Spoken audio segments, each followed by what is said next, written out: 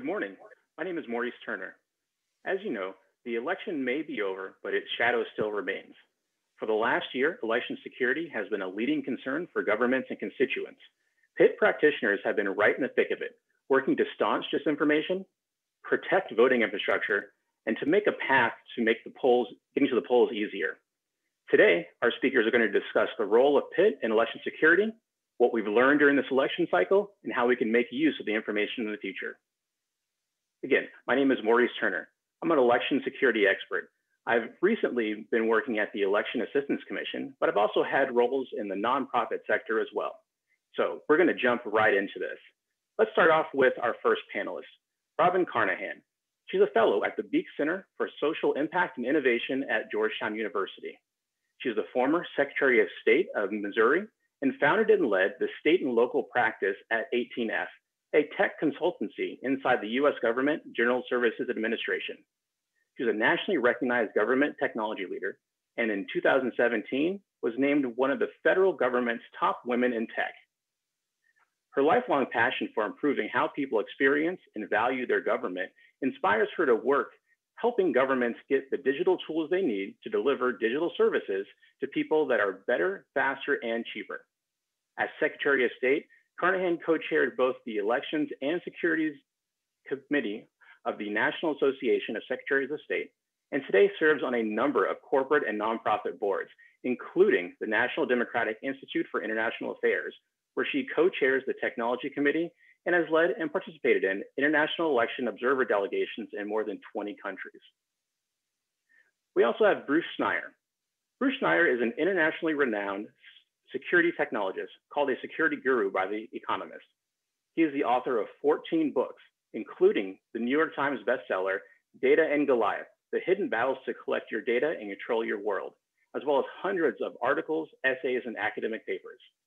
His influential newsletter, Cryptogram, and blog, Schneier on Security, are read by over 250,000 people.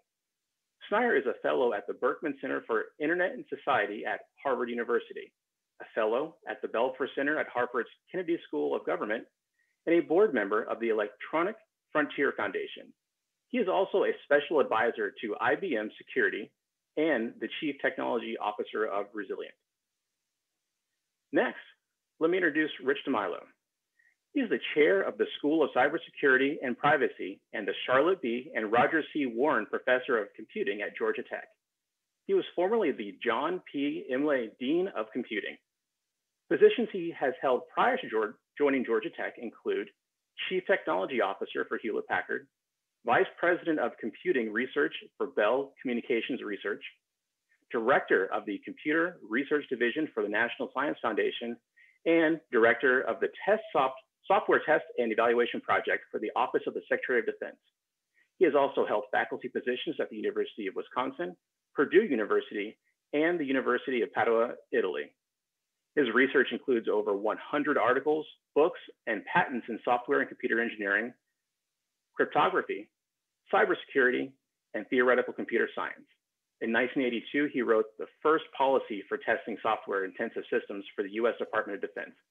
DeMillo and his collaborators launched and developed the field of program mutation for software testing.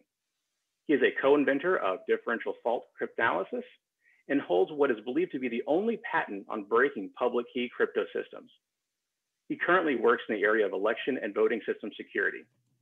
His work has been cited in court cases, including 2019 and 2020 federal court decisions declaring the unconstitutional use of paperless voting machines. He has served as a foreign election observer for the Carter Center and is a member of the State of Michigan Election Security Commission. He has also served on boards of public and private cybersecurity and privacy companies, including RSA Security and SecureWorks. He has served on many nonprofit and philanthropic boards, including Exploratorium and the Campus Community Partnership Foundation. He is a fellow of both the Association of Computing Machinery and the American Association of the Advancement of Sciences. Jake Braun is also joining us today. He is Executive Director of the University of Chicago Harris School of Public Policy's Cyber Policy Initiative, where he works at the Center of Politics, Technology, and National Security to advance the field of cyber policy. He is the author of Democracy in Danger: How Hackers and Activists Expose Fatal Flaws in the Election System, and has co-authored 2 award-winning and seminal works on the election infrastructure cyber vulnerabilities. In addition to his role at Harris, Mr. Braun is co-founder of the DEF CON Voting Machine Hacking Village and the President's Circle on the Chicago Council on Global Affairs, and a strategic advisor to the Department of Homeland Security and the Pentagon on cybersecurity. Prior to joining University of Chicago Harris School of Public Policy faculty, Mr. Braun was appointed by President Obama as White House liaison to the Department of Homeland Security and served on the presidential transition team for the Obama administration as Deputy Director for the National Security Agency's Review. He holds an MA in International Relations from Troy State University, an MA in Education from National Louis University in Chicago, and a BA in Philosophy from Loyola University of Chicago. Our panelists have quite a depth of experience in this field, and we're going to jump right into what does it mean for elections in 2020 in America? How are they different from what we've seen in the international democracies around the world, and how do they work? Robin? Well, thanks very much, and thanks to everybody for joining us today. It's been just over a week since the biggest election turnout we've had in decades, in the middle of a global pandemic. So it's a rather remarkable place that we find ourselves in. This was set up to be a hotly contested election even before the pandemic. And if you think about how elections are run, they're kind of a miracle in and of themselves, because you have, you know, more or less 150 million people wanting to do the same thing on the same day. And if you think about it like a business, it's as if all your customers might show up on one day, and you know they won't, but you have to be prepared in case they do. And you're having basically volunteers or part-time workers that are the ones who are treating those customers. Everybody wants to understand the rules, but the average age is 72 of poll workers in our country. They have very limited training, and the rules are changing all the time, and the machines are changing. Voters want to get in and out in 10 minutes. Ballots are long, and the press wants to get results 30 minutes after polls close. So if you think about all of that in a normal election, it's a little crazy to think about. And then you layer a pandemic on top of that, and it makes it really mind-blowing that we got through this as well as we did, because we needed to have both safe and secure elections in the middle of that pandemic, which meant people wanted to vote in new ways. So rather than just on a Tuesday, people wanted to be able to vote at their homes, or people wanted to be able to vote prior to election day, so they didn't have to stand in long lines and be subject to getting infected. So that meant for election officials huge logistical challenges of basically running 2 types of elections: one in person, both before election day and on election day, and the other as a vote by mail election. Some of the states, 4 or 5 states out west, have been doing vote by mail for a long time. It's taken many election cycles for them to get comfortable with that. But almost every state this year moved to it immediately. And this was huge because it meant in some places, 3,000% increases in dealing with mail ballots, something that they just didn't have a lot of experience doing, or the machinery or the staff to handle. So combine that with all the last minute lawsuits and all the stresses, I think we should be super proud of both the voters that turned out in record numbers, but the heroics, I would say, of our election officials who really pulled off a safe and secure election in the middle of a very unusual time. So those election officials have had a lot more work to do this year compared to previous cycles. What are some of the tools and training that they needed to have in order to be able to accommodate all these new ways of voting with the increased voter turnout? Yeah, so election officials know what they're doing, right? They know how to deal with voters. They know how to run their elections. But what they were forced to do this time is recruit a lot of new poll workers, right? Because if you have the normal people who were working at the polls in a vulnerable category, they were not going to show up. And so that meant recruiting a lot of new people, training those new people, and getting them in spaces that were going to be safe both for the poll workers and the voters. So that was on the in-person side. And then on the vote by mail side, it was just an awful lot of new process about how as a voter do I apply to get my ballot? How is that ballot tracked to make sure that it gets to the right person? How is it tracked when it's back? How does a voter know that it's been returned properly? We had a lot of conversation this year about the post office and whether ballots there were going to be delayed or not. So a lot of election officials set up drop boxes to receive those ballots. Not only was that a thing that they could have more control over, it didn't cost money for the voter to put that ballot in the mail. So yeah, there were just an awful lot of new logistical challenges that election officials were up against. And as I said, I think they did a great job. So the expansion of ways that people can vote seems like they were popular in that we had a record turnout using this variety of ways to vote. What are some of the concerns you have about if some of those expanded voting options stick around, that they might introduce more risk into our electoral process, and what can we do to help mitigate some of that risk? Right, there's a lot of question this year about whether it was safe to vote by mail, whether that was going to introduce fraud into the process. Look, voting by mail has happened for years and years. We've been voting in America for more than 250 years. We've been voting by mail for many years. And in some states, they voted 100% by mail for decades. So we know that it's safe. It does require making sure your voter rolls are up to date. And so that's something that we need to invest more time and money in to make sure that those lists are as clean as they can be. So when we know who's on the voter list. So I'd say that's the number one thing. But number two, having it be easy for people to get those ballots, right? In some states, there were still requirements that you have either a witness or a notary also validate when you do a vote by mail ballot. They're just very inconsistent rules across the country. In some places, it's convenient and easy and safe.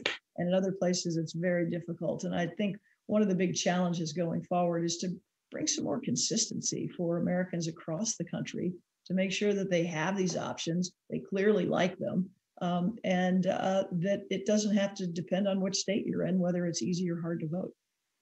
By the way, can I just tell you that this is one of my big pet peeves. Do you all have any idea why we vote on a Tuesday in November? A bunch of election geeks, you should be able to answer this question. I got nobody? You got nothing? All right, so here's the story. Tuesday in November was set up a long, long time ago because it was convenient. Why was a Tuesday convenient? Well, it was an agrarian economy. And in an agrarian economy, you don't want to have it during planting season or growing season or harvest season. So in most parts of the country, November was a good time. It was after all of that. So November made sense. And Tuesday made sense because people moved around in horse and buggies. And you didn't want to make people travel on Sunday, which was church day.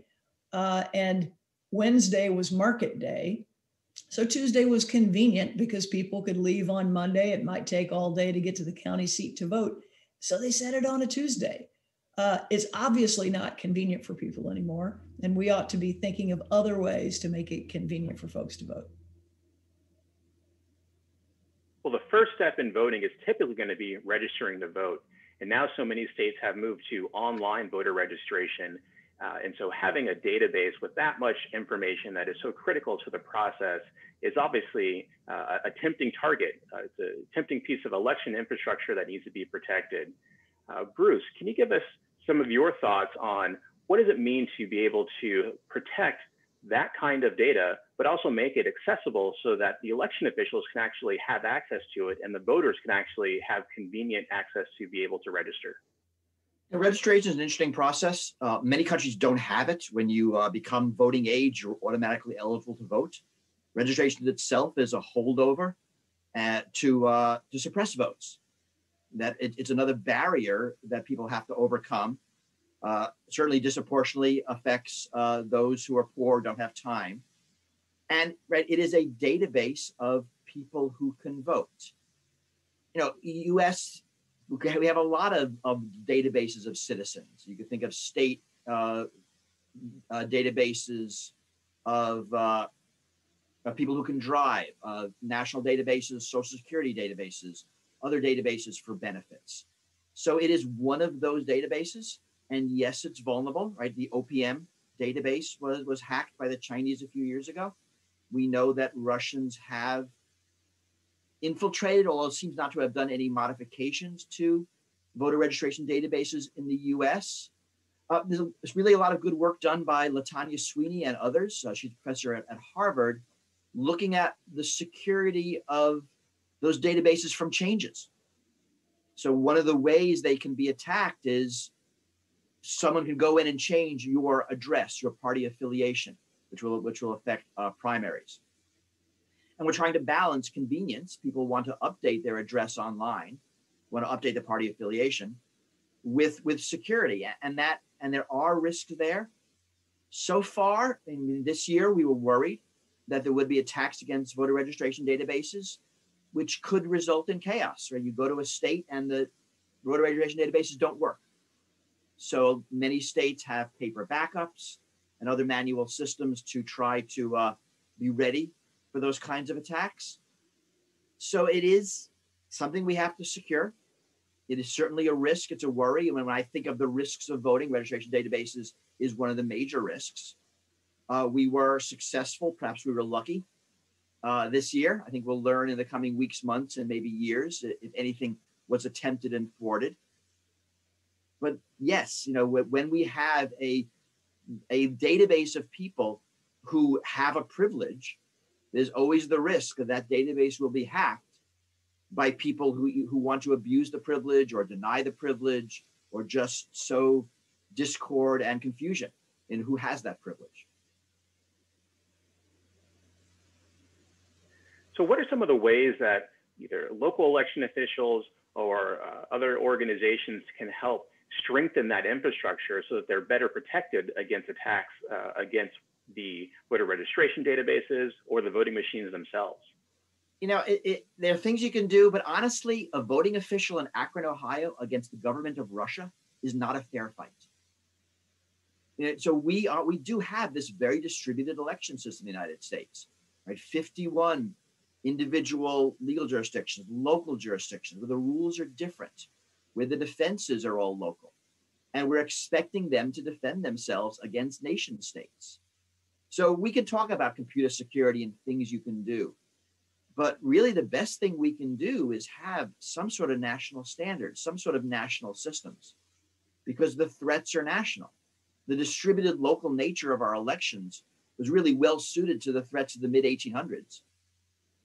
And it is secure largely against those threats. That's why we don't see the kind of retail voting fraud that's often talked about. People going in and voting twice, voting for other people. And that kind of stuff tends not to happen. When it happens, it's very local. It doesn't change anything. It's discovered.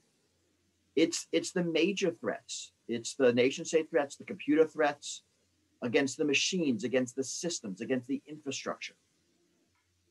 And there, we are seeing the United States government, U.S. Cyber Command, in 2018, they did something offensive to thwart an election fraud attempt by Russia. We don't know the details, but it seems to have involved going into the networks and computers in the Russian organization that was planning whatever they did and shutting things down. That's the kind of defenses we need. And you're not going to have a local official do that. I remember sharing a stage recently with the person in charge of a state election talking about the briefings she got from her state's National Guard on phishing attacks. That's well and good, but again, not a fair fight. Yeah, can I just jump in? And I want to just double down on what Bruce said. When you have things that are national security threats done by nation state actors, you can't expect some local election official to be up against that.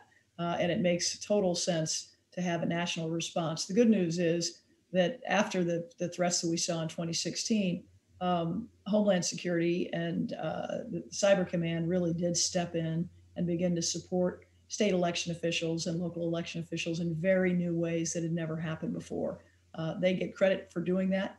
I want to point out one other thing, and that is that when we think about elections and the ability for bad actors to get in and change things, the easy way to do that is through the internet, right? So it's the features of the election that are connected to the internet that make it convenient for voters when it's connected to the internet, but also makes it convenient for bad guys. And that tends to be voter registration databases and election night reporting type sites. The voting equipment itself, the machines that you vote on and how those get tallied are not connected to the internet. They are very distributed, and it's a very arduous and step-by-step process to tally those votes. But that's not something that is connected to the internet, and therefore has a very different threat profile than those things that are.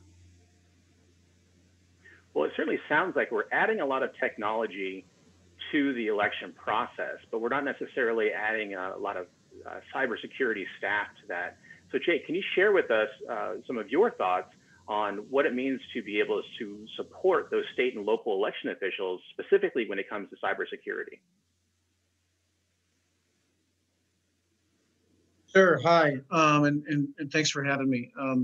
And by the way, let me first just shamelessly, thank our hosts for doing this and for what you guys do to support academia. A little bit off topic from your question, but just to address, the news from yesterday. We have, of course, had the president come out and make this completely asinine claim about the machines being hacked and changing all these votes. And then, unfortunately, we had, I think, DHS come out and make, a nearly as equally asinine claim that this is the most secure election in U.S. history, when, as you're saying, there's all this technology that's added. Obviously, the databases can be hacked, the websites can be hacked. We had elections 100 years ago before there were databases and websites, and presumably things were actually at least more cyber secure back then. And so, we then, of course, have the far right, who immediately, although they've been saying election security stuff is fake news for the last 4 years, agree with the president, and the far left, who do a 180, that have been saying, election security is all Swiss cheese, and immediately agree with Homeland Security just because they disagree with the president. And I think what's really important is what academia does and what you guys are supporting, which is we take a long view, or we try and say, okay, let's gather the facts and let's do some research and see, okay, is it more secure? Is it not? What do we need to do to make things more secure? Or where are our holes, and so on and so forth. And so, I do think that academia has a serious role to play here. And I think, your guys' support of academia in this conversation that is not driven by a media cycle is appreciated and important. So to get to your actual question, one of the biggest challenges that election officials have is workforce, and it's not because of them. It's everybody has this problem in cybersecurity. There's the last estimates I saw said about 500,000 person shortage in cyber jobs that are unfilled across all industries in the United States. About 3.5 million globally shortage of cyber professionals to open positions. And so you have somebody in Allamakee County, Iowa, competing with JP Morgan and Google and Amazon and NSA and Cybercom for cyber professionals. And it's incredibly hard to compete for a whole host of reasons. So what we did is recruited several hundred. In fact, we had to actually shut down recruitment after a certain point because there was such interest of cyber experts, and got funding from multiple organizations so that we could do background checks on them and a whole host of other things, and provide kind of pro bono cybersecurity support to election officials to help do some of the just basic cyber hygiene that needs to be done in so many of these systems. And so, for example, we had one election official, and we take, you know, their privacy and NDAs and stuff very seriously, so I won't say who or where, but we had one election official who came to us and said, just basically, look, you know, the state controls a lot of my infrastructure and the county controls a lot of the rest of it, but I know I should be doing more cybersecurity. You know, I just don't know what that is. Can you tell me? And so we connected her with some folks who were able to go through like real basic cybersecurity protocols that she could put in place. And then we had somebody else who was really trying to look at addressing Secretary Carnahan's concern about voter registration databases. And so he was looking to move his into a more secure cloud than where it was, put blockchain on the database. We can debate the merits of blockchain and so on, but I think it's more secure than what he had before. And so we had some folks who helped him do that in the most secure way possible. And so, you know, and then kind of everything in between. So you have the people who are super tech savvy, trying to do, you know, really interesting things, down to somebody who's just saying, well, can you just tell me what security I should be doing at the most basic level, so I can try and do that. And you know, we were really happy with the results, and look forward to expanding to more jurisdictions in the future. Because there's this election, the cyber workforce problem is not getting solved anytime soon in any industry, not just elections. The banks and military will continue to struggle with this for decades, as will everybody else who's trying to hire cyber professionals. And so, you know, we're just trying to help deal with it for election officials as best we can. Well, that's certainly an interesting way to help address that workforce issue. And of course, that starts at the other end of the pipeline. How do you get people interested in cybersecurity, but also interested in doing something for the public good? I think this is where Rich could probably have some information for us about how do you actually recruit students to be able to work on these very interesting problems. Please give us an example of that.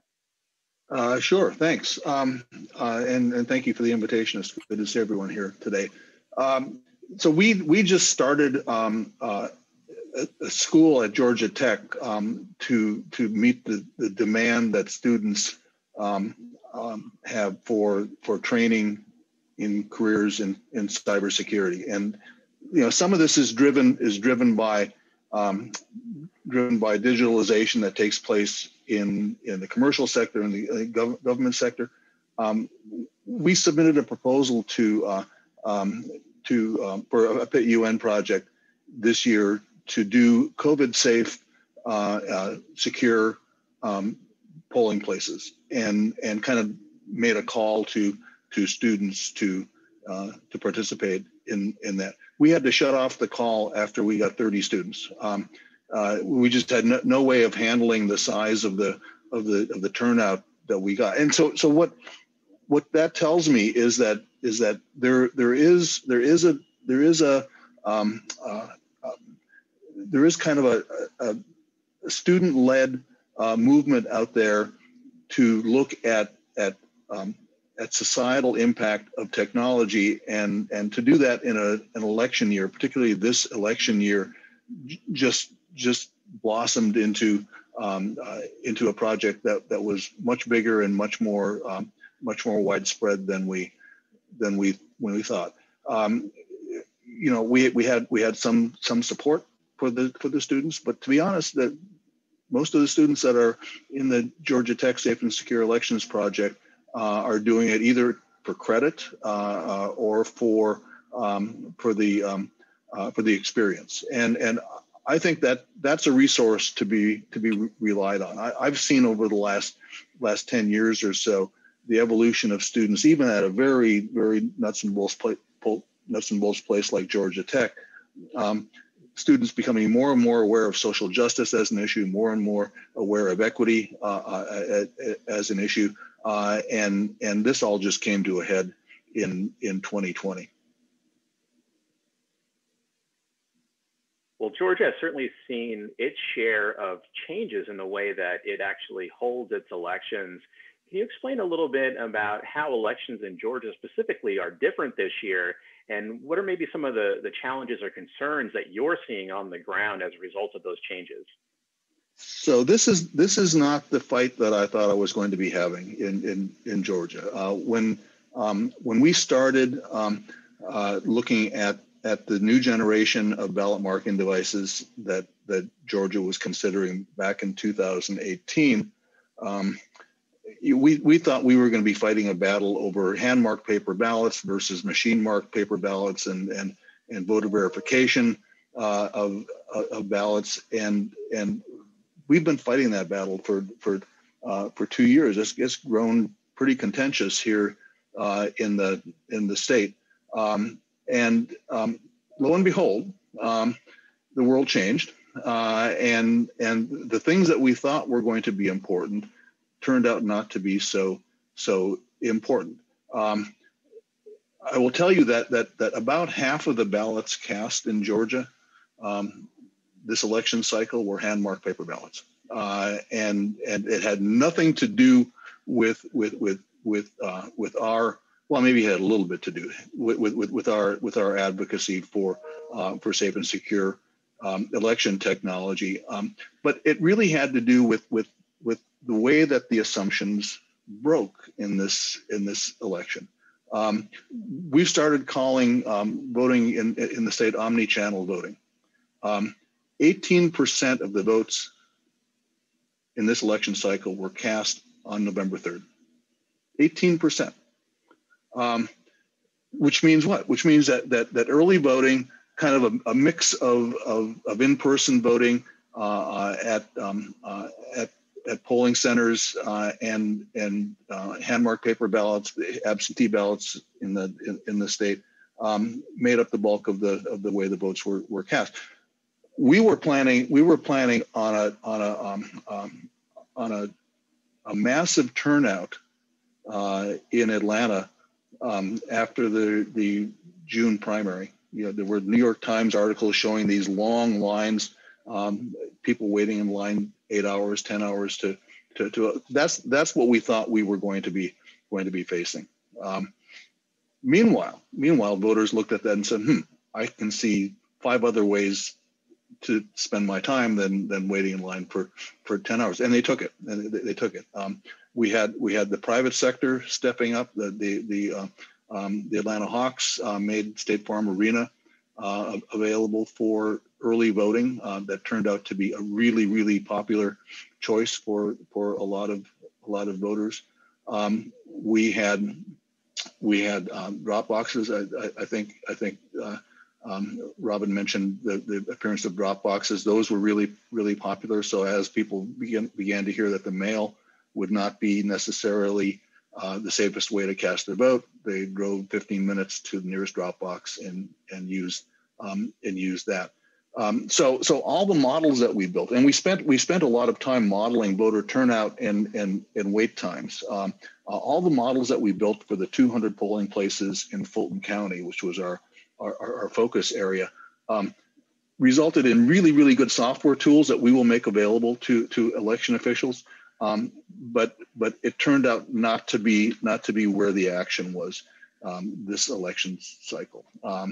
And I think the idea that the scenarios that you plan on based on historical turnouts, historical voter patterns, historical vulnerabilities needs to be reexamined because we're not seeing traditional patterns for any time in the future. I mean, we will have a January 5th runoff here in Georgia, and heaven knows what the situation is going to be like for that. But it won't be anything like what we've seen in prior elections for this election cycle. And then as you look forward, we're going to have to make some conclusions and make some reasonable predictions about where to put our resources going forward. Well, one option that's been noticeably absent is internet voting. So people using their own mobile device or computer to be able to cast a ballot. Obviously, in Georgia, at least, there was a lot of voting that didn't happen on election day. And it seems like we're going to have the impacts of COVID-19 felt for at least another election cycle. So people may be wary of showing up in person. So is it now time to invest in internet voting? What does that look like? What are some of the risks, and how can we mitigate those risks? What are you asking? Yeah, I'll just say no. I'll just say no, hell no. Don't even think about it. That's idiotic. My God, run away fast. And we can expand on that. Just in case it's not clear, this is a really bad idea. All right, Jake, are you the lone holdout here, or are you going to jump on the bandwagon?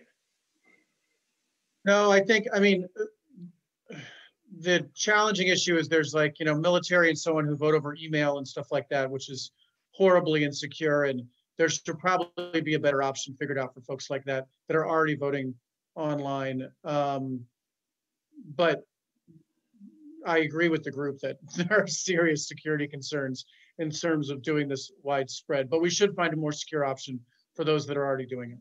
So this is actually important to talk about a little bit, right? I mean, so you asked a bunch of security experts that all told you not that let's work on it, there are trade-offs, that told you don't even consider it. And this is not obvious to the average person, because they'll ask, why can we bank online? Why can we do all these things online securely? We can't vote. So I want to take a second to explain. The problem is the anonymity of the ballot. That if we didn't have vote anonymity, voting online would be trivial. It would be like banking online. And you can audit it. If there are problems, you can undo it. You can make it public. You can check to make sure it's accurate. But the need for ballot secrecy means you have to have a clean break between whether you're allowed to vote and your vote. And because we can't even begin to trust the security of the objects you're voting on, the phones, the computers, the software, we can't make it secure. And even worse, if there is a problem, we could never know, because we can't audit in the same way you can audit banking, where all names are known, all transactions are recorded. There is a database of what happened. So we can't do internet voting. You can't do voting by Facebook. It just isn't secure in ways that could be catastrophic and can't be detected. If I can just add to Bruce's comments. So the idea that you should be able to vote using your mobile phone or logging into a web browser is based on a false premise. It's based on the premise that banking is secure. It's based on the premise that these things that we think are secure are secure. But my goodness, you pick up any newspaper in any medium-sized city in the country, and you're bound to find an article about some ransomware attack on a hospital or an individual or something that has caused people to lose something of value to them because they conducted that transaction online. And it's not that these are anecdotal stories. The banking industry, the financial services industry, builds loss into its business model. The financial services industry subsidizes the losses in online transactions, just like they used to subsidize the loss in bad checks that were passed. You don't have that luxury in elections. There's no one that's going to subsidize your lost votes. If it's 5% of the votes that are damaged in online transactions, those damaged votes are gone. There's nothing that you can do to recover them. So I think one of the things that we can do is start the discussion in an honest plane and recognize that there is an inherent risk to vote, to conduct any transaction online, and then if you want to discuss from that point on, what might you do for voting? You're starting from a point where it's an inherently risky activity. Well, I think it's fair to say that no election is run perfectly. There are always cases of interesting things or unusual things happening, and that's what makes election officials, some of our greatest public workers, is that they have to have backup plans for their backup plans, because things do happen. They have to expect that something will happen, whether it's a broken water pipe or it's a missing box or the power goes out. And so I think what we've seen in the past is that whenever there's any sort of an audit or recount, there are some mistakes that are uncovered. So no election process is perfect, but we do accept some of that imperfection because overall it does work very well. What level of imperfection are we willing to accept in moving to perhaps having some ballots come in over the internet? It's less imperfection. So there are two types of failures. There's the failures you find in a recount. This ballot was done wrong. This ballot was done wrong. Right? They sort of the retail level, the individual level. But there are also systemic failures, right? You get to the end of the day and the internet says it's 0 to 0 or 1,000,000 to 0 or negative 1,000,000 to negative 1,000. You could have these complete systemic failures where everything went wrong. So the computers fail differently than normal things. Right? They all work perfectly till one day when none of them do. And that's the kind of failures you're worried about when we say internet voting is insecure. It's not that this person's ballot will be recorded incorrectly. It's that everybody's will be recorded incorrectly. Right? Ransomware against the state.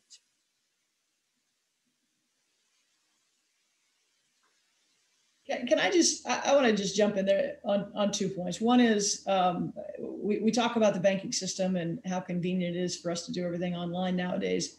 They do invest a ton of money in all kinds of systems and security, even imperfect as it is. It is very clear that we don't invest that level of money in our democracy. We got $400 million last year out of the federal government for election security. And then maybe I think another 300 million this year. A lot of it came too late to be able to really be implemented. And so one of the best things that we could do is have some dedicated funding stream to maintain our election systems and decide that it's worth it, and not have this be this political football that always runs up to right before the elections. And then you've had 3 months before the elections, you try to get millions of dollars out the door. That's not how you run a good election. It takes planning. It takes investing in your infrastructure and your people, and last minute funding doesn't help that. So where should that investment come from, and who should that investment go to? You mentioned the several $100 million coming from the federal government, and then the other end of that is that we've seen a couple of smaller companies like Democracy Live or Votes, looking into their own version of internet voting. We've also seen some investment from Microsoft through their end-to-end verifiability research project.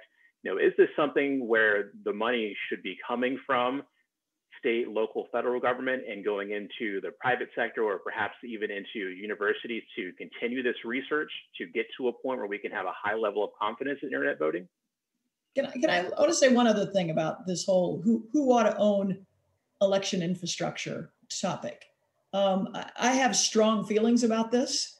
When you have one of government's missions is to be able to run elections, and outsourcing that mission to a bunch of private companies who may or may not share all the same incentives is super problematic. We saw this year in some of these states that, there were problems in their primaries. If many of them use the same election vendor, they're going to have similar problems in other states. And without a lot of extra money, they are locked into whatever this problem is and have their hands tied in their ability to resolve it. So I'm for government owning their mission. And that means when it comes to elections, being the owners and being responsible for maintaining the systems that run those elections. Yeah, and if I could just, go ahead, Bruce, sorry. I'll say very quickly, the market of internet machines, the companies that make these machines, it's a kind of a screwy market. There's not a lot of motivation to make them better, to make them more secure. And this is right. Having this in private hands is causing us a lot of problems that seem to be needless. Yeah, and I think, piggybacking on what Secretary Carnahan said, and also what Bruce said earlier about it's not a fair fight between a nation state and a county clerk. You know, as Secretary Carnahan said, you know, government should own its mission, and the mission of national security is that of the national security agencies in the U.S. government. Now, I think local election administrators can still and should still administer the election.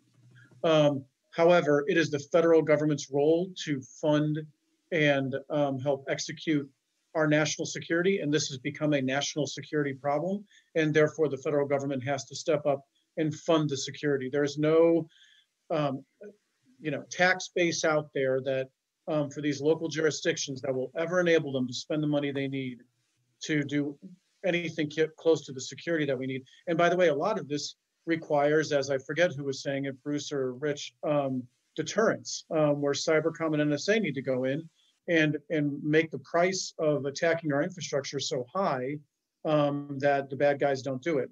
And by the way, I think that needs to go even a step further, where the democracies of the world come together and say that any bad nation or any nation state that attacks any democracy is going to face repercussions from a whole host of multilateral organizations, as well as, you know, potentially the U.S. government or NATO or whoever. And so unless we're doing this stuff at this national level, again, not saying the federal government needs to come in and start running elections, you know, at the local level, then we're just not taking this seriously.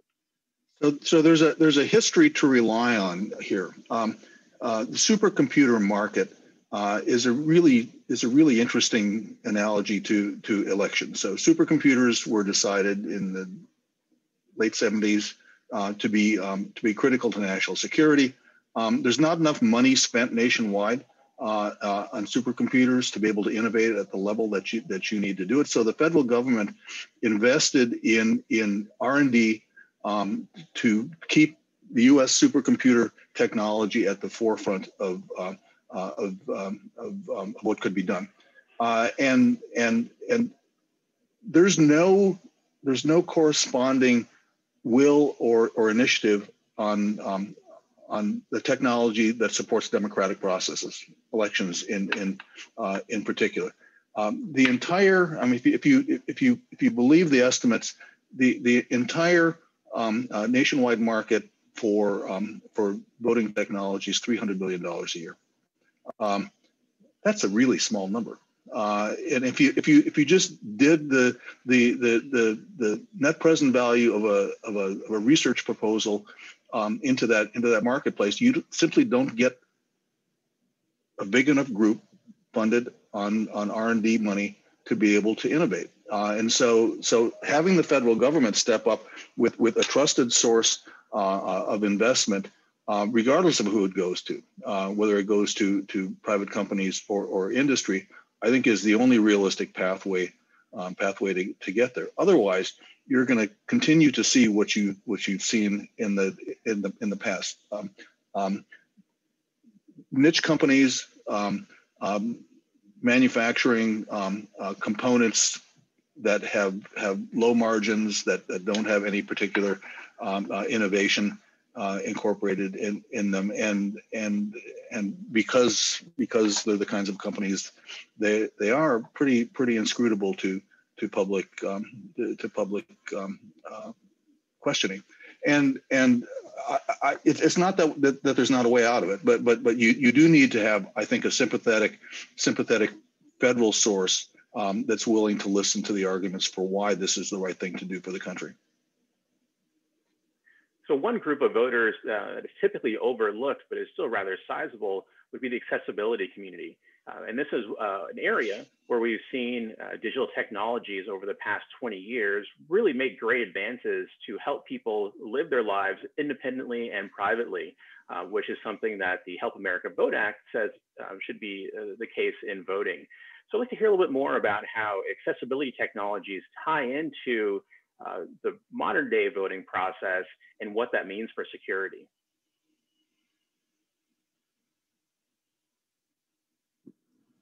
Bruce, I am muted, which in November is an embarrassment. I can start. I think that is important. Problem we had after 2000 is that accessibility became a dominant requirement and gave us very insecure touchscreen voting machines. I mean, there are ways to build voting machines that are both secure with a voter verifiable paper ballot and also are accessible and provide options for a variety of different abilities for voters. But you have to do that. And again, this speaks to the voting industry, which didn't have the incentive to build in both. And after 2000, we actually made things worse by putting in all of these touchscreen machines. And they are slowly being phased out in different states with machines that are more secure, that have a paper ballot, and also have more a diverse set of capabilities for people with different abilities to vote independently. I think realistically speaking, though, Bruce, the amount of R&D that's gone into accessibility in this industry is pretty small. The studies are mainly vendor funded studies, so you kind of have to set those aside. What they tell you about accessibility flies in the face of other studies, other usability studies, and this is one of the areas where I think rather than create a one-size-fits-all solution that promises more that it can deliver to disabled voters, starting with almost a blank sheet of paper and building up accessibility models that are really useful and make use of what's known about technology and incorporates the best cognitive science is probably the thing that we should be looking at.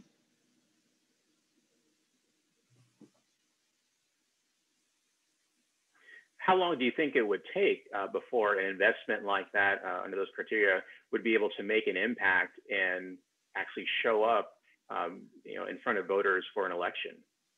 Well, they're there already. Disabled voters, particularly voters that have visual disabilities, carry their own assistive devices with them, and to a large extent, the people that go to vote in polling places either come equipped with surreptitious devices that they use to figure out what's on the ballot, or with people that they trust that can help them along in the process. It's not frankly speaking the major problem. Wheelchair accessibility to polling places is still an issue. I went to 25 or 30 different polling places in Fulton County that promised wheelchair access, and turned out not to be the case. The height adjustment that's supposed to take place on ballot marking devices to allow voters who are in wheelchairs to be able to access the screen are either not functional, or the polling place workers don't know how to activate the equipment. So I think you have to take a look at the whole portfolio of what HAVA promised versus what ADA says you should consider, and find a way to meld the two of those together, rather than retrofit an existing technology to something that may or may not be an issue. So I'm going to switch gears a little bit and move us over to a discussion on disinformation.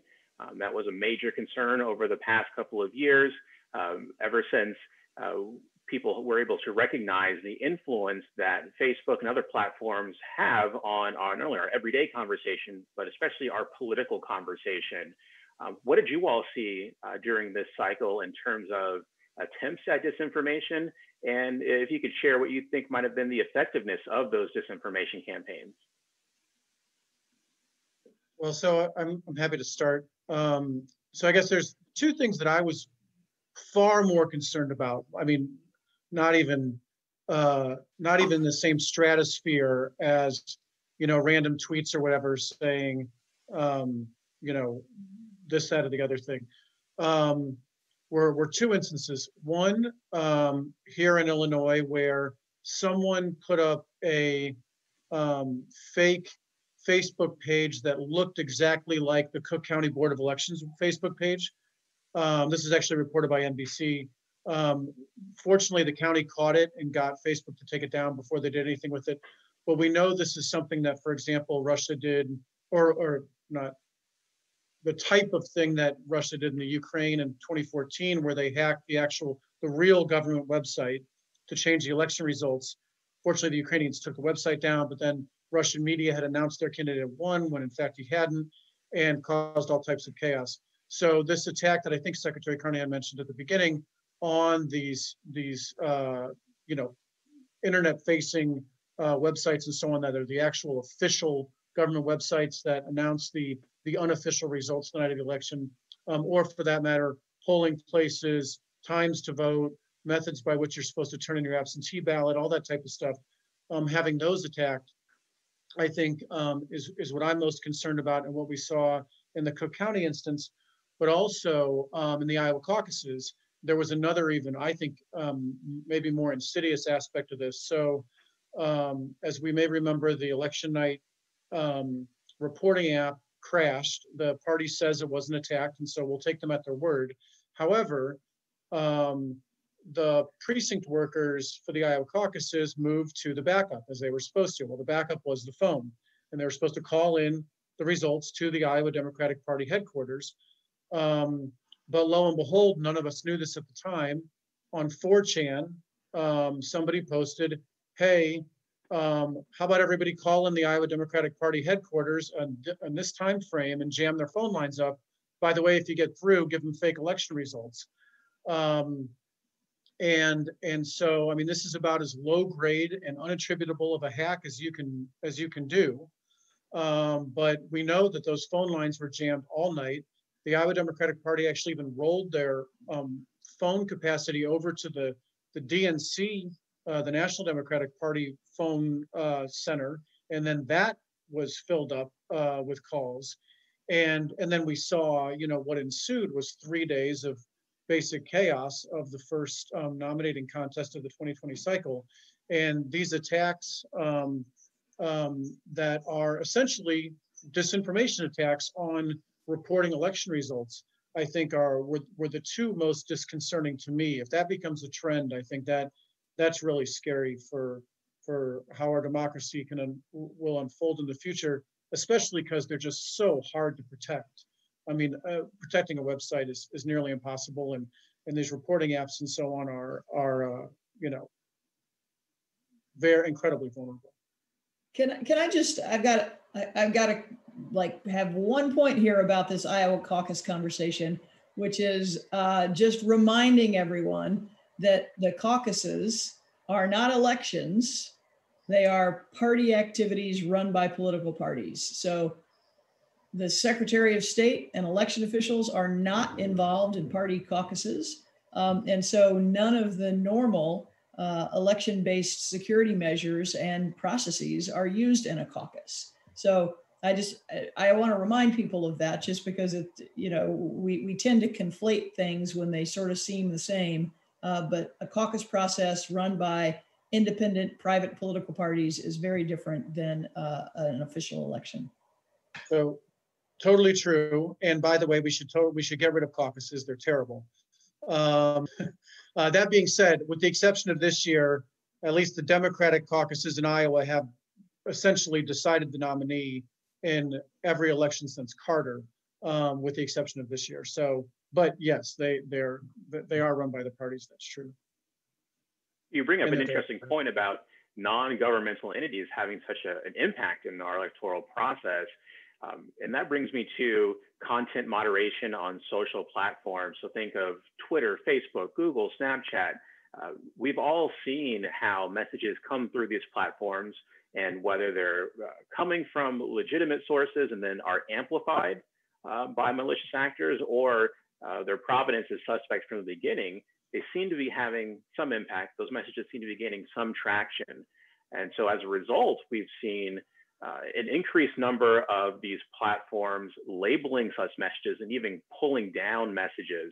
What has been your impression over the past month or two of seeing that increased activity of platforms labeling content as either being suspect or coming out right and saying, this is false, this goes against our policies, and actually pulling those messages down, or even taking down the accounts themselves. Well, I just want to let's jump in for one sec. And like, as somebody who's been on the ballot a bunch of times and been involved in a lot of campaigns, dirty tricks and lies are not new, right? This is a thing that we've had throughout our history, and happens in every country. What is different about this is the scale and the speed in which those things can move, and the anonymity. For me, I say it's about time that these platforms take some responsibility for the things that they put up, and begin to moderate these things. We can have debates all day long about whether there should be that much power, but there are ways that they can figure out when there are bots that are driving things, or that there are fake news websites that have been put up that are based on things that have already been used by the BBC or something else. I was taught in 10 minutes how to put up for $20 a fake news website by someone, and I'm not even a technologist. These platforms know that they could do better at this, and I say thanks for getting started, and we need to do some more. And the research really is, thin is a bad word. We don't really know how effective any of this is. The best work has come out of the Berkman Center at Harvard, looking at 2016, and found that there's a lot of misinformation, a lot of things on Twitter and Facebook that seems to have actually changed no actual voters. So we see this, we are outraged by a lot of it. We don't know what's effective. We don't know what is working. Cory Doctorow believes that Facebook doesn't turn people into racists, it's turned racists into voters. Like, that is another way of looking at it.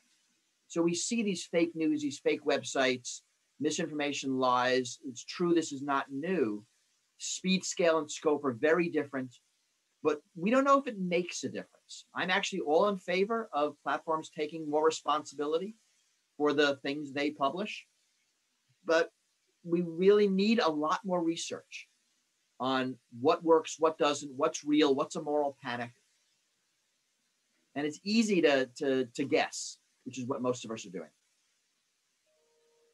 I think one of the complicating factors has been that sources that you would assume in normal times would be trusted turn out to be not trusted sources. So if you're inclined not to trust the government agencies' tweets or government officials' tweets, that may affect you, but it's not going to affect people that don't know that's not a trusted source.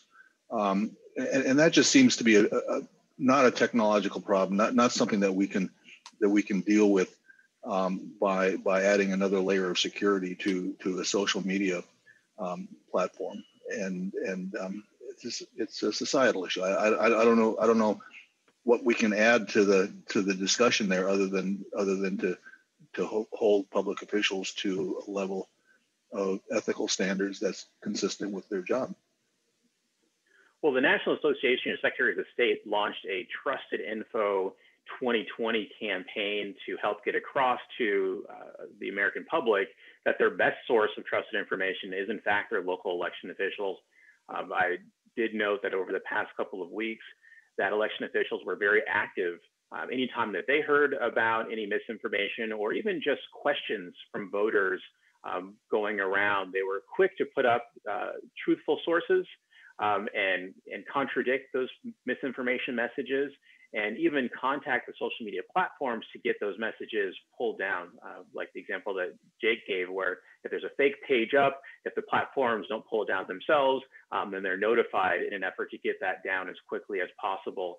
We've also seen the Department of Homeland Security launch a rumor control page, which has been referenced a lot over the past week or so, even to the point of getting some senior officials in some hot water, apparently. And this is something that's happening now, where you have different parts of government saying different things about the elections. And so, how do people get a better understanding of where accurate information should come from when it seems as though different levels of government and even different officials within government are saying different things about the election and the results. Well, that's not a purely election-related question. That is how are we as a society going to decide a common set of facts? It's a broader question about the media and the role of the media and actual journalists versus citizen with opinions on the internet, and the ability to easily differentiate something that is journalistic content and something that is not journalistic content is something that we've been able to do in other medium. If a television ad comes on when we're watching the news, we can see that it's a television ad. We can see that someone is paying to persuade me for a thing because we present it in a different way. Likewise, in a newspaper or a magazine, advertisements are presented in ways that are different. One of the problems that we see with so much on social media is that the presentation between the news and the thing people are trying to sell or persuade you on is not very visibly different. So it's just a little harder to change. So I think that's just a broader question societally about how we want to deal with this. Now, I would take social out of the description. Media in general, I think deserves that kind of scrutiny. Local reporting that runs afoul of local officials is sometimes modulated, and that's not good for transparency. Or if a local public broadcasting station feels that its funding stream is threatened if they delve too deeply into some sensitive matter, that's not good. That's not good for transparency. And there's broader questions to ask of how we as society get trusted information. The census is supposed to be a trusted source of information that's used for a variety of different government programs. And there is mistrust of that, mistrust of the courts, mistrust of the election systems. It's really very hard to build these trusted systems when so many things are untrustworthy. And I see my video seems to be down. It looks good from my end, so I don't know what's going on. Well, maybe there's some election hackers who don't want people to hear what you have to say. Yeah, a little bit too late, isn't it? But okay. They're attacking me. They're not attacking the important stuff. So that's good. So is this a case, like we heard Jake say, where it's almost like national security, where it becomes a federal level issue because it does impact the ability to actually run elections nationwide and actually, make sure that we have a firm foundation on which our democracy should be built? Or is this something that should be better addressed at the local level because it is those local election officials who have a higher level of trust from their own voters?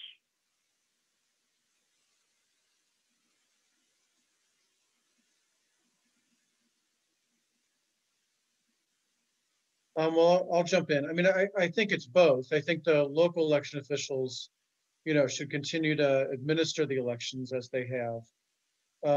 But in terms of providing security, both in terms of cyber hygiene and best practices and so on, at the very least in terms of training, funding, et cetera, et cetera. And then on top of that, what needs to be done globally in terms of cyber deterrence, pulling together again the democracies of the world to kind of stand together on this, and so on and so forth. That needs to be done at the federal level, in my view. So even though we haven't actually finished the 2020 election, I'd like for us to look forward. Rich mentioned that there's going to be a runoff in Georgia in just a few weeks. But then we're also going to continue to have elections in 21 and 22, and then looking forward to the next presidential election in 2024. So what are some things that we should expect would happen on the election security front in order to make sure that we're no longer repeating some of those mistakes from 2016 or even from 2020? So after every election, it's quite common for election officials to get together and do a bit of an after action report or retro about what worked and what didn't. And so I expect to see lots of interesting new ideas and approaches come out of that. I will say that in particular, we touched on this earlier, people are going to want to vote in new ways. I think that this clearly opened up new avenues for voters, and they're going to want to do that. And so I think on a legislative level, there's going to be a push to try to open that up more clearly. I would say the other thing that makes a lot of sense to me, because we've seen so many differences in state laws, and whether it's about voting hours or days or recounts or observer rules or whatever it is, some consistency that is in uniformity about access to the polls, I think is really important. We get our information nationally now instead of from local sources. It's just very confusing for voters and even for election officials to know what the rules are from one place to the next. And there's, in many cases, not a lot of reason for it other than just history. And so I do think that it's time that we had some sort of baseline rights and accessibility rules for voters. And now would be a good time to start that. Yeah, and I think, this, I agree. I don't think we're putting this genie back in the bottle on, everybody voting on one day, and potentially standing in line for hours and hours. Now that people have seen the convenience of early voting, voting absentee, and so on, I think they're just going to demand it in the future. And then also, I think, as Rich said before, and I think this really gets overlooked a lot, the voting machine companies, they just don't have the margins to ever do the R&D that's necessary to really rethink and come up with a really, definitively different voting technology for the future. And I think that if we can get a bill in the next Congress and with the next administration, hopefully they'll put real money, hundreds of millions or billions of dollars into really trying to give some of the best and brightest minds in the country capital to really do some R&D and try and rethink the technology behind how we vote. Because there must be a better way than what we're doing now. But it needs the R&D money to ever really come to fruition, I think. And by the way, I just put in a plug for, if we do that R&D and the taxpayers pay for it, it would be great if the taxpayers owned it or that it was otherwise open source rather than being turned into some sort of, proprietary system that is hard to change or access going forward. I'm teaching a class actually in election security right now at Harvard Kennedy School. One of the questions that we discussed is, how much democracy do we want, and are we willing to pay for it? Are we as a society willing to pay for accurate elections? Other countries have a permanent bureaucracy in charge of safe and accurate and secure elections. Elections Canada, for example, the UK does, Australia does, Japan does. We don't have that kind of national bureaucracy like we have for our census. And sure, all of these suggestions I think are important and necessary, but are we willing to pay for it? I think what we want are perfectly accurate elections, fast and free, which is impossible. So we have to decide this is worth it. If we get that level of investment, then how do we actually attract the talent that's necessary to the public sector rather than having those folks go to some of the larger companies that were mentioned before? Well, I'm sort of embarrassed as a technologist. I'm sort of embarrassed to point this out, but we tend to be attracted by shiny objects, and it's true that a lot of the Western democracies use technology to conduct their elections, but a lot don't. And there are a lot of low-tech elections where the outcome of the election is not a subject of debate because people filled out ballots by hand, and they put them in ballot boxes, and they counted them in community events, and they were recorded in public places. And I think that there's a point in this discussion where you have to say, have we used appropriate technology for the task that we're trying to carry out? And it's not always the case. As someone who used to sell computer equipment to customers who had to be convinced that they needed it, it's not always the case that you need the level of technology that we're trying to jam into this process. And that seems to be an ongoing conversation that has varying levels of participation depending on where you are in the country and who you're talking to. Well, one place where it seems like the introduction of technology can be helpful is in the area of post-election audits, with this idea of a risk-limiting audit, such that it's something less than a full recount, but can give a relatively high level of assurance that the outcome is confirmed. Do you think that RLAs have a place in elections moving forward? I'll weigh in on that for just a second. I think they're a great idea. It's another way, it's another sort of belt and suspenders to make sure things are working right. And it gives people confidence that the results are what we say they are. So the more we can do those things, the better. And I think they've come up with a smart process on these risk limiting audits. I agree. The answer is yes. And the way to think of it is an audit that's sized to the margin of victory, right? So if there's a huge margin of victory, you only have to audit a few ballots to ensure that there wasn't any kind of malfeasance, because you have to change a lot of ballots to change the result. If the margin is very close, you have to do a larger audit because you only have to change a few ballots. So detecting it will mean you have to audit more. And so this ties the audit automatically to the margin of victory. You don't have to sue for a recount. That happens automatically, and statistics determines how we do it. And it is an excellent idea. I agree, Bruce. I think the thing that you have to keep in mind, though, is that the math is non-trivial, and explaining what a risk limiting audit is to even someone who's knowledgeable, who's supposed to know what it is a difficult task. And it's easy to mischaracterize any old audit process as a risk limiting audit if you just kind of roll some 10-sided dice every once in a while and have people make marks on ballot manifests. And we don't want that. So coming back to who's the trusted source on this is important. I mean, nuclear technology is complicated too, but we have the Nuclear Regulatory Commission that we have pretty good confidence in their technical chops in that area, and we sort of agreed to have them think the deep thoughts. Who is the technical authority on risk limiting audits?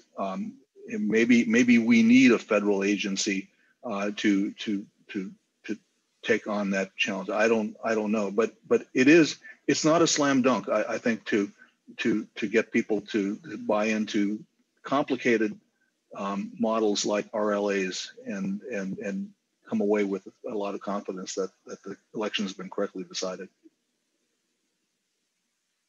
Another trend in elections that is seemingly complicated on the outside, but tends to make sense if you understand it and you've seen it in practice, this idea of ranked choice voting is something that is gaining popularity in some smaller jurisdictions, but not quite at the state level. We've seen Massachusetts and Alaska defeat initiatives, whereas it seems to be working smoothly in Maine. So do you see a role for ranked choice voting that might help eliminate some of these issues of runoffs and get a better sense of the will of the public at a single moment of time, rather than having additional elections down the road to help solve for those close races? I live in Minneapolis. In Minneapolis, we do ranked choice voting for city elections. And yes, I think it is a really interesting way of capturing the will of the voters, potentially breaking the two-party system. It's really outside this seminar. It really has nothing to do with voting security or election security. But in terms of, you're right, capturing the will of the voters, it is a more robust and expansive way of doing that. It's a little hard to explain. We had some trouble in Minneapolis explaining how it worked, but now it's working just fine. Maine seem to have done pretty well with it as well. Who did the explaining in Minneapolis, Bruce? It was done by the election officials, by the press, because we had to have a ballot initiative to get ranked choice voting. So when it was being voted on, there was a lot of explaining by the media of what it is you're voting, how it would work, what it does, and it did pass, which is kind of neat to see. Was there vocal opposition? There was. I don't remember the details. Yeah, I'm in St. Louis, and this year there was an initiative on, I don't even know what they called it, but basically you could vote for everyone you liked. So you could have multiple votes, or you could just vote for one. And I'm still a little unclear how that all is going to work, but it passed. And so what this suggests is that the voters are looking for sort of new and interesting approaches to having their voices heard. And that's one of we've talked a lot about the downsides of having such a disaggregated and federated system of elections. But one of the great upsides is that we can have these experiments and see how they work out for voters and adopt them or not going forward. And that's exciting. I think that's called approval voting, where you vote for everyone you like. Right. Yes, it's another way of doing voting. Voting theory is super interesting if people want to start going down that rabbit hole. So it seems to me all of these local experiments are adding complexity in a way that will ultimately end up into something that should attract more voters. But as we know, complexity is going to be the enemy of security. And so I think trying to strike that balance is something that remains very difficult, both for practitioners, but also for policymakers, because ultimately it's going to be those elected officials who are going to be setting the rules for how people vote. And I think it's incumbent upon the election officials to be able to explain to the voters and to the policymakers the rules of voting, so that way we can reduce the amount of confusion and hopefully contesting of votes further down the road. And I think that's where technologists can come in, the folks that understand how the technology works and how it's supposed to be implemented to make sure that we can have safe, secure, and accountable elections. We're coming up to the end of time, and so I wanted to go ahead and give each panelist about a minute to wrap up and leave you with something that they feel is critically important. Let's go ahead and start with Robin. Well, thanks again for bringing us together here. I just hope people remember, like, that elections don't just happen. We take them for granted, but there's an awful lot that goes into it. And we've touched on a little bit here about whether we think it's worth it. Like, what is our democracy worth for us? What are we willing to invest in that? And what are the trade-offs to having the technology, the convenience that technology can bring, but the risks that brings as well? Those are not technology questions, those are policy questions. And I think it's a worthy conversation for all of us as citizens to be thinking about how we want our government to work. The Constitution talks about the just power of government coming from the consent of the governed. This is how we get the consent of the people to set up our system. And we need to be rethinking some of those things. And so I'm excited to have a new generation of people interested in this kind of public interest technology and to be able to take up the cudgel and join us going forward. It's exciting, it's fun, and it needs your energy. So please join us. And Jake? Yeah, so a couple of things. One, I'd be remiss if I didn't shamelessly plug my book, Democracy in Danger, where we talk about a bunch of these issues. So please go get it. But secondly, I think, we see, just over a week now after the election, we find ourselves with, competing ridiculousness of the president claiming that all the machines were hacked, and then Homeland Security saying that everything is the most secure, election we've ever had.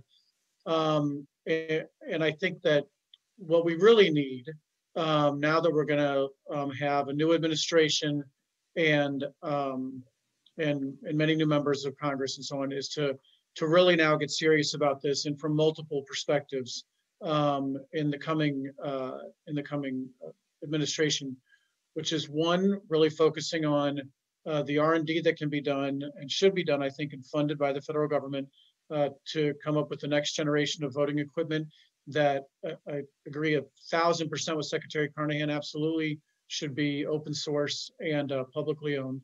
And by the way, may be available to the world, not just our own democracy. And secondly, we need to get very serious about deterrence and pulling together the democracies of the world to let everybody else who would attack ours or any other democracy, or their own for that matter, that this is not okay. And what we've done in the last 4 years, I think, has certainly been progress without question. But there's so much more that can be done, and I think now that we can turn a page, we should do that and really step up our game categorically. Rich? So I'm encouraged by the discussion, a little daunted, but also encouraged. Oftentimes discussions like this tend to drill down into a particular piece of technology, whether it's online voter registration systems or voting machines or RLAs.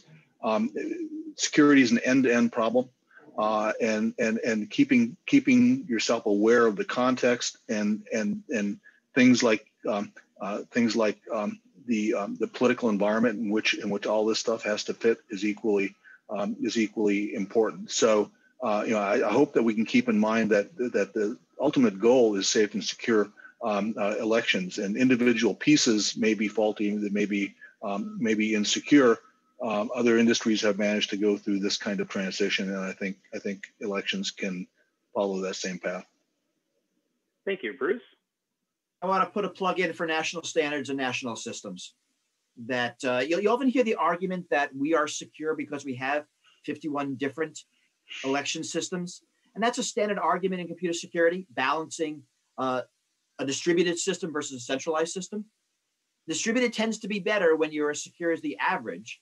Centralized tends to be better when you're secure as the weakest. We're in a world where we're as secure as the weakest, and centralized systems standards will serve us a lot better when the threats are so large. How do you do that in the United States? Probably looking at the same way you do a national speed limit. The federal government had no ability to set a speed limit, so they tied the state's ability to set a speed limit with receiving national funds for highways. We could do the same thing. If a state wants to get all this funding for election security, safety, reliability, machine systems, they have to adhere to federal standards. And I think we should look into doing that because the problems are national, they're not state level. Thank you, Bruce. I want to thank everyone who's joined us today, and especially thank the staff of Pitt UN as well as the IEEE for putting this together. And I hope you all are encouraged and excited about getting into this field of election security, because it's something that could certainly use your help, and it's a great problem to try to solve.